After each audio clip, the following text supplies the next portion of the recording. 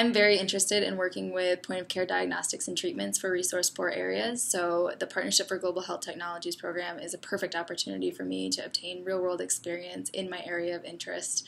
We are working through every part of the device development process, from the initial field assessment to device conceptualization and creation, and eventually to device testing and implementation.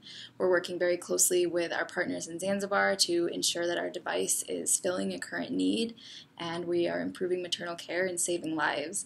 So in every step of this process, we're learning valuable skills that will be useful to future employers, and it is an incredibly exciting process to be a part of.